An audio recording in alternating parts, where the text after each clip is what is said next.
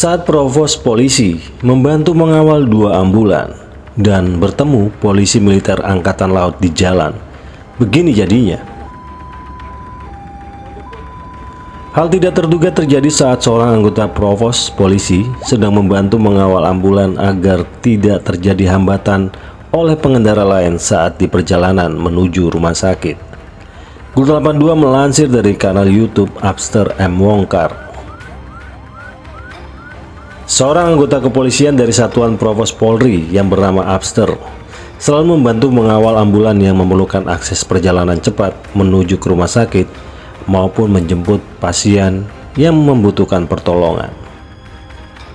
Di perjalanan Abster bertemu dengan satu mobil ambulan dan seperti biasa langsung dikawal. Saat di tengah perjalanan ada lagi mobil ambulan dan langsung dihampiri.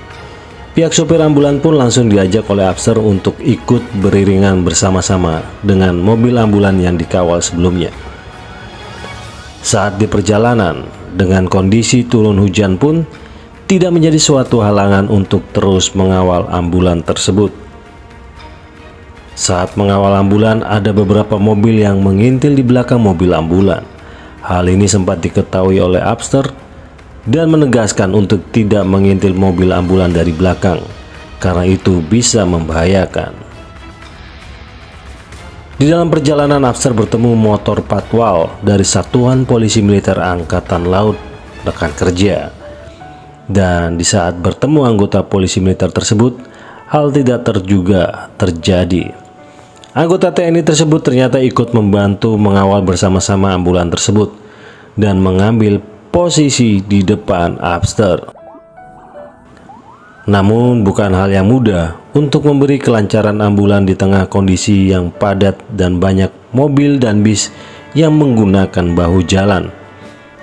Itulah yang sempat menghambat kedua patwal ini ketika ada bis menutup di bahu jalan. Walaupun suara sirene sudah terdengar keras, namun bis tersebut tidak bergerak. Tidak berlangsung lama, jalur jalan terbuka pelan-pelan dan melanjutkan perjalanan. Sampai akhirnya mobil ambulan yang kedua keluar dari jalan tol.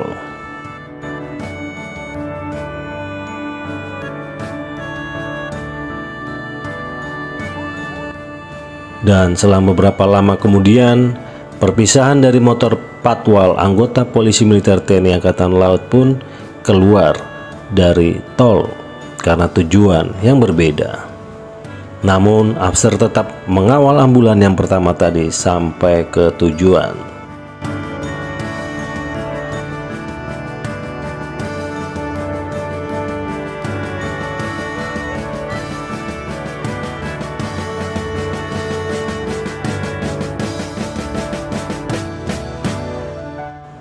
Sampai akhirnya ambulan tersebut keluar dari tol.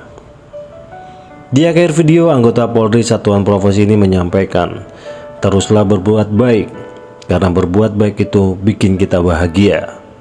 Basah kering, nggak apa-apa, yang penting jadikan hidupmu bermanfaat.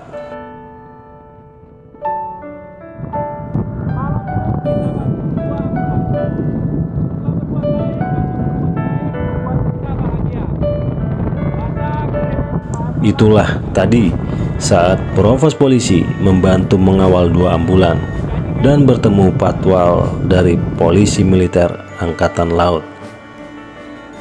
Itulah tadi saat Provos Polisi membantu mengawal 2 ambulan dan bertemu Polisi Militer Angkatan Laut di jalan. Terima kasih buat kalian yang sudah selalu menyimak video-video di channel Guntur 82 dan juga yang sudah mensubscribe channel ini. Dukungan kalian buat channel ini adalah suatu kehormatan Guntur 82 yang selalu memberikan jempol dan membagi-bagikan video ini. Salam dari saya, Guntur 82 Militer Indonesia.